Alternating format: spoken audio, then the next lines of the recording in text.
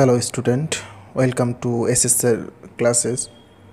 In this video, finding the derivative of sin x to the power x with respect to x, and it is very important math problem, so don't skip the video, please watch the end.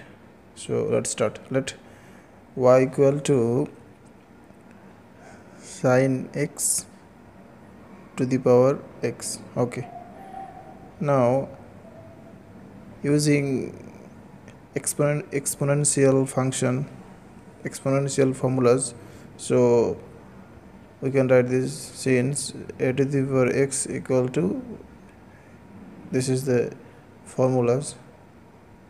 Okay, now differentiating the above equation with respect to x, we have, so dy upon dx equal derivative of e to the power x equal to e to the power x, so e to the power x log x. Okay, now derivative of x and log sin x, and derivative of x equal to 1 and derivative of log sin x 1 by sin x, and derivative of sin x is cos x. We use the formula derivative of e to the power x equal to e to the power x. Okay, now e to the power x log sin x equal to sin x to the power x. So I write this here,